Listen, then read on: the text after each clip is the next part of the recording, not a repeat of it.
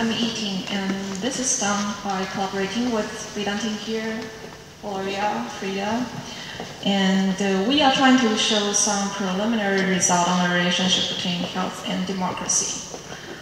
So, in many places in the world, we really want to improve the population health. We want to reduce the infant mortality rates. We want to increase the life expectancy. But the problem is that we don't really know whether democracy really lead to the improvement of these good outcomes. So in political science, scholars haven't reached a consensus on whether this is what democracy can really do, whether democracy can really lead to this improvement on health. So some people say yes, because democracy should be more responsible to the need of their people. So are more likely to spend more on providing food, providing health facility. So in democracy, we should see the improvement of health. But some people say no, it's the most important reason is not democracy, but the quality of governance. That should be the factor that has the most impact on the health outcome. So with the V-Dem data, we have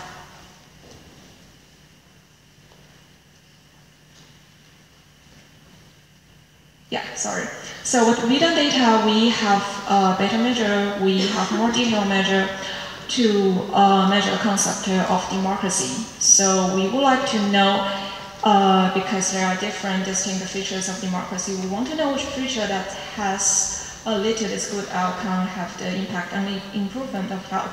And we'd also like to know if the positive effect of democracy on health is what is different in rich and in poor country. So first, we based on factor analysis, we found there are 5 distinct features of democracy, and these 5 distinct features are free and fair election, equality of election, whether elections are free and fair and competitive, and institutional check and balance, especially power of legislature, parliamentary power, and civil liberties, equality, and judicial control. These are the 5 distinct features of democracy that we found. And these 5 dimensions, they do not necessarily co-vary, so some countries may have high score on one of the dimensions, but do not have a high score on other dimensions. So for example, if a country have high score on free and fair election, we might expect that in that country we don't see vote buying, there's no electoral violence, no intimidation. In countries have high score on check and balance, we should expect that they have strong parliaments, and opposition parties are more likely to be able to question and investigate the incumbents. And like the dimension of equality that capture the redistribution policy, and also whether in the country the power distribution across social group is equal or not. So based on these 5 distinct dimensions, we would like to find out, to explore whether they have some impact on indicators of health. So first, we try to see whether they have some impact on public health expenditure, and we found that the dimension of equality, it contributes a lot on public health expenditure.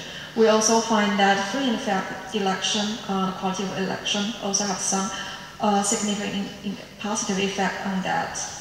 And in terms of life expectancy and infant mortality rates, we found that check and balance, parliamentary power, and free and fair election and equality, those dimensions, they all improve these important indicators of health.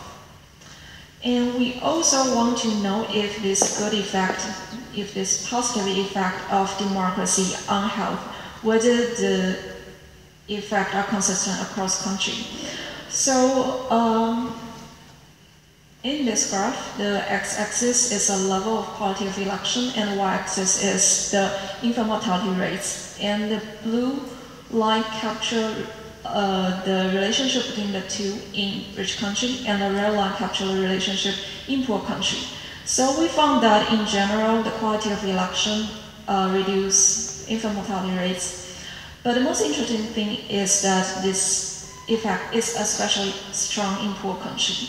And this graph shows a similar pattern, but the x-axis is the parliamentary power or institutional check and balance, and the y-axis is life expectancy. So we found that in poor country, the effect of democracy on health is especially significant. But that doesn't mean that in rich country, democracy is not important.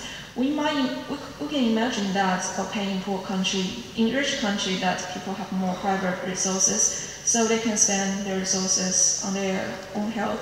And even though the state may not provide infrastructure, but they still have their own resources to improve their health.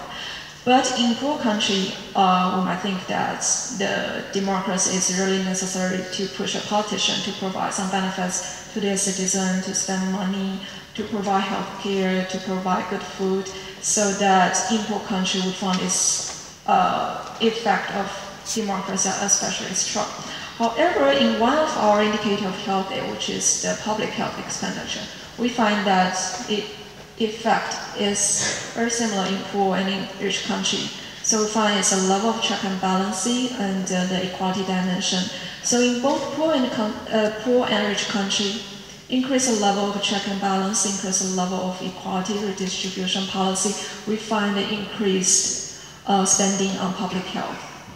So in general, what we found saying that democracy is a good thing and it's have positive effect on the quality of life.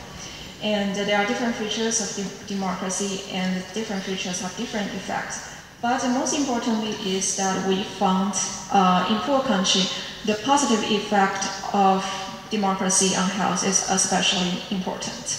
Thank you.